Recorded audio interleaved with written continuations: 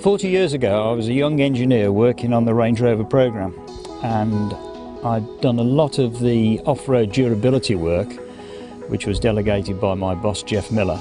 And because of that experience I'd gained with the vehicle, I was asked to come to Wales to assist with the filming of the promotional material that was going to be used during the launch of this new Range Rover. The resulting images were used during the launch of the vehicle, both in Cornwall and by the media in general, for their articles that they wrote about the vehicle after they'd road tested it. We visited various parts between Bedgellet and Betsy Coed and Capel Curig, Festiniog and also Anglesey.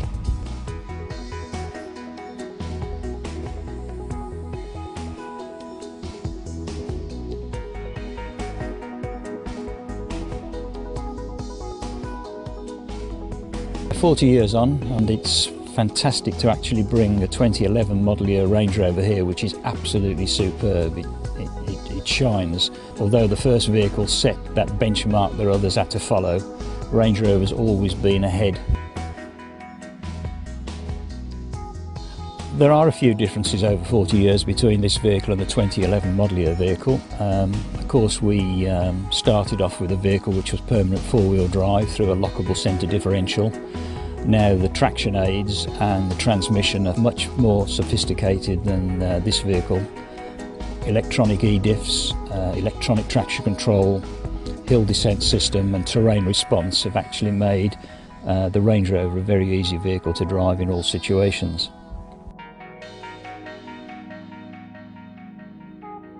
The track that we've driven on today and the track that we drove on 40 years ago, I personally didn't find. It was found by the producer working for Pathé and Forlong Productions, who actually made the film.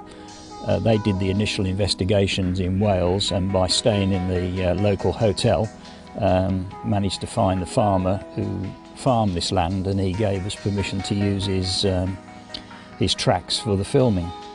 Interesting enough, the same family still, after 40 years of farming here, and the son is now farming and the grandson is working here as well. So and it's been really interesting to talk to them and meet with them and show them some of the material that was filmed here and photographed here all those years ago.